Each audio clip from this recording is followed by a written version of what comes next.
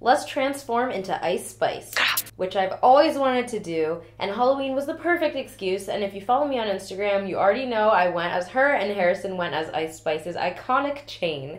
And it took him forever to get those rhinestones on, but back to me. I'm starting by doing a braid down before I put on the wig so I can get my hair to lay as flat as possible, and I parted my hair in the middle, and I'm taking 1-inch wide sections at a time to do a cornrow / French braid. Quick question, how thin does the braid have to be before a French braid turns into a cornrow? Because I don't want to say the wrong thing and then be canceled in the hair community for inaccuracy, but either way, these don't have to be perfect. The goal is just to get your hair to lay as flat as possible, and I didn't even bother looking at the back of my head. I just did them and they were good enough. Here's the wig I bought. It's a 24-inch ginger wig from a brand called QVR, and it came with a bald cap, a bag, a melting headband, and an edges brush. Now you need to gather your small bobby pins and put the bottoms of the braids between the rows as much as you can, or just as flat as possible if it's too long to lay between the row. And I had to do some kind of crisscrossing just because they were too long to be in between the rows, but that's okay. I'm using the edges brush that came with the wig and some gel to slick back my edges. Then I'm putting on a bald cap and pulling it nice and tight, then spraying it into place with my Got2b freeze spray all along my hairline and waiting for it to dry. Then I'm cutting out ear holes and using a blow dryer to get it to fully dry before I do a second round of spray. Then I'm going in with my little scissors to cut off the extra. Then it's time to put on the wig to check the placement, and I'm dotting glue all along my hairline in front of the bald cap and smoothing it out with the back of a rat tail comb to make it even, blow drying it until it's clear, then doing another layer on top and spreading that out and blow drying again until it's clear and tacky.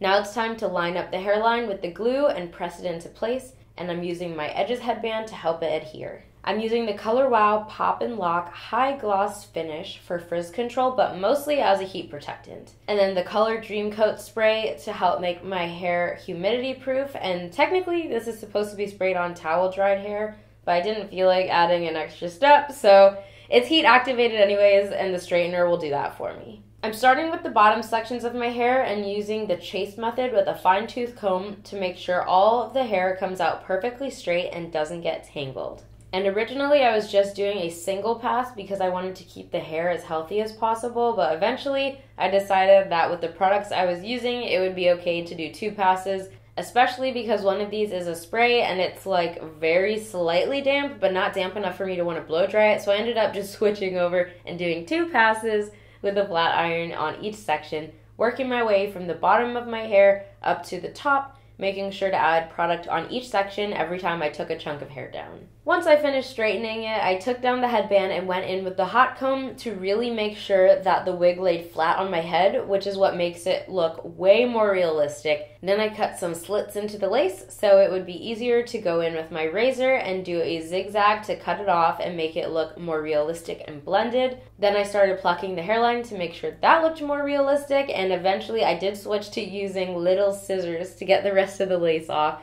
because the angle was hard. And then more plucking on the hairline because it was a pretty dense one, and then I'm going in with some spray to melt the lace and make sure that all of the edges are laying flat, and I'm pressing it in with my finger and with the comb, and then going in with some edge control to figure out the shape of my edges before cutting them, and then making it even on both sides. And the edge control wasn't really enough to hold it in place, so after laying the shape, I used the freeze spray to really hold it down. And I lost my wax stick just in time to not have it when I needed it, so I used some of the edge control in its place to lay down the top and keep flyaways down, then went in and cut off the extra length on my edges, and now it's time for makeup. She has really simple makeup and usually just perfect foundation that's kind of a flat shade, so I went in and I did my foundation and tapped a little extra onto the lace. Then I did my highlight with concealer, but nothing crazy. And her brows are filled in, but nothing dramatic, so I just did a very simple brow. And she always wears a pop of light eyeshadow on her lids, so I did that, and then a little bit of a highlight on my inner corner. And her eye contour is like the inside of her eye connecting to the bridge of her nose, so I did that, and then went in with white eyeliner on the waterline and a simple black wing on top. Here's where I went wrong. The lashes I chose were a little too dramatic, and it was kind of giving more Nicki Minaj than Ice Spice, so I did mascara the next day instead, and it was much better. Anyways, I went in with a coral lipstick and a coral brown gloss to match the makeup in the photo, and then I set everything because her face is always super matte. Then I hit it with some setting spray and fanned it dry. Then I did the tiniest bit of contour just on the outer edges of her face, and after that I did one more pass with the hot comb for final touches, and that's the hair and makeup. For the outfit, I just did my best to build the fit that she was wearing out of pieces I had and other pieces I found online. And that's how to be Ice Spice.